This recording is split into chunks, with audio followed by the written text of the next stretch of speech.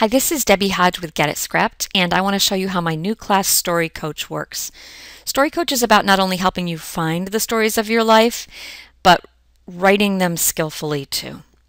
So if you go to, once you've purchased the class, anytime you want to access it, you'll come to the Get It Scrapped homepage, click on Classes from the menu bar, and then you'll have to log in over here in the classroom. Once you log in, you'll see the classes that you own are bolded. See, these two are pale. I don't own those with these accounts. But here we go. Here's the very first Story Coach class. It's called Play Changes. And the prompts and the topic here is for you to write a story about how the things you do for fun have changed over the years. There's a couple of stories I want to write on this. One of them is I used to read a lot of novels and now I watch a lot of TV series via Netflix or Amazon. I'll dig into a TV series and just watch it straight through, like Parenthood or Brothers and Sisters. Or old ones like West Wing. Anyways, that's my passion right now. And the other thing that I wanted to write about was I used to do a lot of puzzles with a puzzle book and pencil, and nowadays I use apps with board games. So I'm going to start the notes for the first story that I want to write.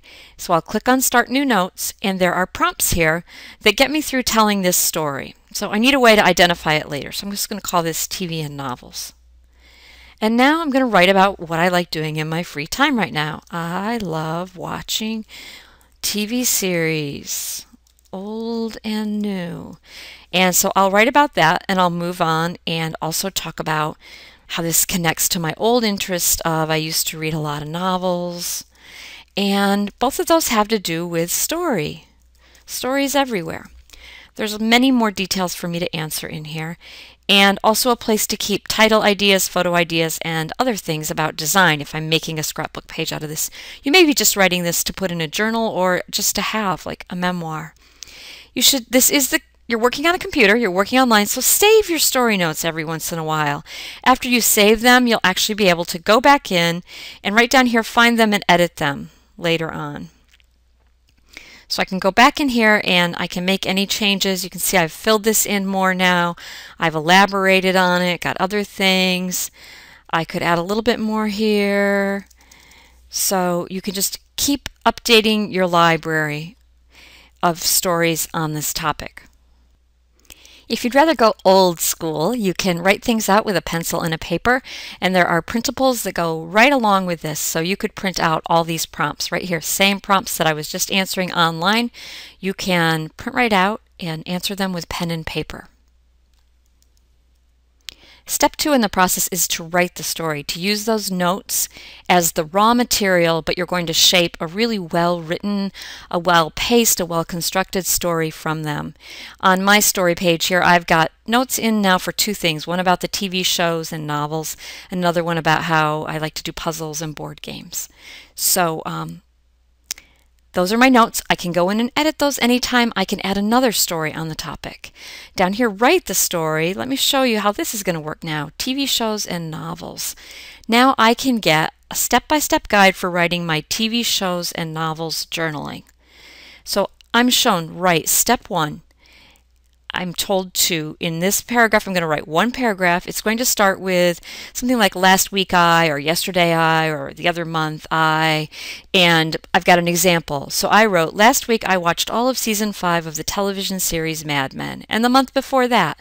So I go through and I tell you down here, notice how the journaling has a specific time, it has a specific activity and a quantity, and then you're going to end with a sentence that says, doing XYZ is a favorite entertainment for me. I wrote, watching episodes back-to-back of a TV series is a favorite way of mine to relax. So you've got specific, write this, you've got an example, and then over here, whatever notes you put in will show up over here, the appropriate ones. So these are some notes I typed in for raw materials. So that's the first paragraph. Now I can come down to the second paragraph. And at this point, I'm going to tell about how my interest in this hobby developed. And the instructions say, in paragraph 1, tell of one specific incident early on in your play. Paragraph 2, you're then going to move on to how things have proceeded in general. And I show you an example, and I tell you about the first TV series I watched on Netflix. And then I talked about how things have moved on, how I got hooked. Over here, there are notes from a couple different prompts. There was a question that asked me to share details, and there's my details of that. There was a question that asked me what equipment or supplies did I need, and that's there. So I've got instructions for these two paragraphs, an example, and the notes that I wrote. So that's how it's going to work, and you can see there's, I think, 7 steps to this story. Each story will be different, it'll have different prompts, and it'll have a different way to structure it, but I'm basically walking you through getting a story that has a really nice ebb and flow, a back and forth, that moves between narrative and scene. I've also got the ideas down here for title, photo, and other ideas. So there's that in 7 steps. You can pop them open. And now something really cool that you can do is, if you're on a desktop or a laptop, you can print from here, or you can put it in a PDF. So here we go, Story Coach number 1, how my play has changed, the instructions about the story, and now we work through. Remember, step 1 was here's what you're supposed to write, and then here's an example, and then here are the notes from it. So you can have all of that in a PDF. And this little editor actually lets you, if there's some stuff you want to remove, like I can delete that before I print it. And then you could print it. You can save that to your hard drive and you can print it. This doesn't work on tablets, but everything else works on tablets. The other thing is, if you're on a tablet, you're probably just going to view these notes on your tablet screen and then use your word processor or your pencil and paper as you read the guide on your tablet screen. So what if you went old school? What if you don't want to use this whole technology method for doing Story Coach? Well, you've still got over here your printables. Once you've gotten those prompts in, you've got the same kind of instructions done a little bit differently. So here it was, paragraph 1. Introduce your current favorite play. Start with Last Week I, end with doing ABC. Here's the example.